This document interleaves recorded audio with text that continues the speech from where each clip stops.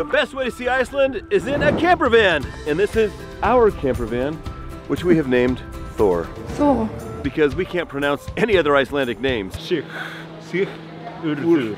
And he is mighty and beastly. Actually, he's pretty gutless. But it's a 2018 Fiat Ducato manual transmission camper van. You may see that it's sleek and aerodynamic, but not really much to look at. It takes diesel, but you should note that when you're in Iceland, the diesel is black and the unleaded is green, so don't mix them. It doesn't have all the same features RV has, but you can connect to shore power right here, and it's a little bit different connection. Looks like that. This thing sucks because the bathroom's here, and you pull this thing out, and that little cartridge thing right there, you have to manually dump it, and it's pretty yucky.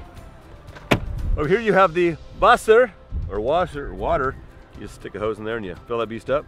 But you can't really connect full-time water to it like you can with a regular RV. Now, one of the reasons we're doing the van thing is, A, it's the best way to see Iceland for sure. We're several days into this and we would not do it any other way. And B, we're trying to see how we're gonna change it up. We've been doing the RV thing. We tried the truck camper thing, and we're still on the fence which way we're gonna go. But this is kind of great and kind of challenging, and Lee will tell you about some of the challenges in a minute. But let me show you the back.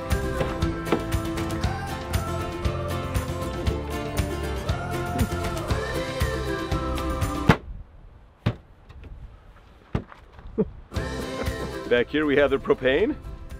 Little different looking tank. Oh, that's why it wouldn't open. That thing's in the way. It bounced up there. These things bounce. All the roads are... It looks like there's a strap for it. Yeah. Some of the roads... Actually, the roads aren't bad, but sometimes they're rough. And we did not go on the F roads because this vehicle is not equipped for the F roads. In case you don't know, in Iceland they have the regular roads and they have the F roads, which are 4x4s only if you're renting a vehicle. And back here we have the battery and power cable and stuff. You just grab the cable there, plug it in there, and plug it into shore power when you get it on rare occasion. On some occasion. The windows aren't necessarily great because they're just plastic, but you can pop them open and you know, see the world from bed, which we have done from time to time. We've slept and we've had ocean view. We have slept with beautiful ocean views. Yeah, like look. And now my lovely assistant and wife, Leela, will give you the inside tour. Hey, lovely. One of the best features of this van is the fact that these front seats both flip around, give you access to this awesome workspace, which I have used. This seat's a little bit low. And then over here, if you flip back around there, we've got 6-speed manual transmission, and in first gear, it can get up a lot of the hills, a lot of those paved roads, but a little slow up those hills. A little bit rough. And then my other favorite feature, which took us a day or two to figure out, I was like holding my phone in my hand for maps, but this thing is actually pretty dope. You go, you lift that up, pop that thing open, and you pop your phone in there, which has been really nice. But mostly the front's just like a regular van. It drives like a regular van. It's super easy. So let's talk adapters. European universal adapter right here. We had this, it didn't work. So make sure you have all the components, because we are able to charge all of our devices, everything else, by just using all these connections in here. And there we go. Karen wants me to talk about this section. It's a cabinet, but we started off, and part of it we got in here and we did start organizing. We discovered that this is going to be the best place for our charging station because all of those things that are in there. When we first got in here, above here was all the manuals and different things right here. Yeah, Trevor's getting me over there. I'll put my finger because there is no room for me to go over there. But we just relocated and said, hey, this is what works for us. It's also been the biggest pain point for me. I've hit my head at least 10 times on that thing. Trevor's hit his. Oh! I think you need to go down there, and I'm going to have to show this. Wait, here, I'll go here. This is part of the thing. And this is our kitchen. Now, this is the piece that I do like. It does give more room.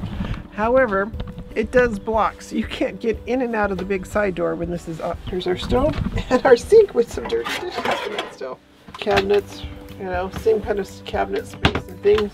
We've had plenty of space for all of our food. There's some great pull-out cabinets in here, so there's a lot of great space. So I actually really like that portion of it. The other thing that I really like is there is a motion censored light that comes on in here because so you can see what's inside there. The kitchen has these pull-out drawers, and we've just filled them. Who knows what's in here, because this is the bathroom, the shower, and the drying station.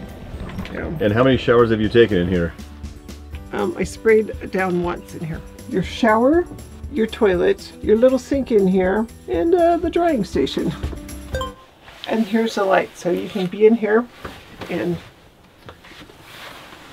but here's perspective, how big this is. When you want to shower, you simply untie the shower curtain, and here's your shower. You can also, in theory, yeah. Here is the bedroom space with the bed up.